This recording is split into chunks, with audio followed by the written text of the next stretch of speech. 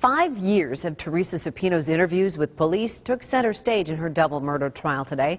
Prosecutors say Supino murdered her estranged husband Stephen Fisher and his girlfriend Melissa Gregory back in 1983.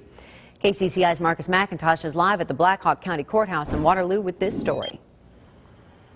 Stacy, this morning's testimony, as you mentioned, focused on recorded interviews with Supino and authorities between 2009, 2013, and 2014. This afternoon, one of those videotaped interviews focused on an interview the day Supino was arrested. The jury ended the day with Jasper County Sheriff John Halferty on the witness stand.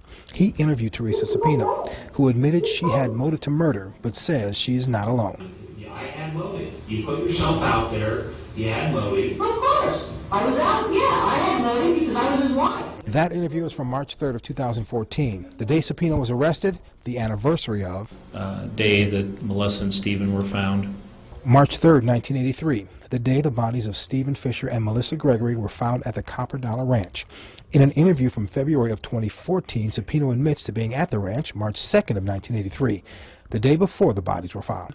Investigators went on to suggest a time Fisher and Gregory were killed. I'm guessing that they died between 11 and 12.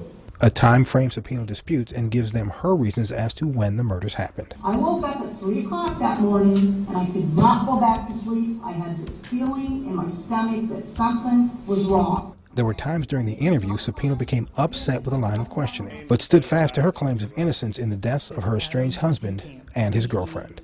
I'm sorry, but I didn't kill anybody and neither did my brother, okay?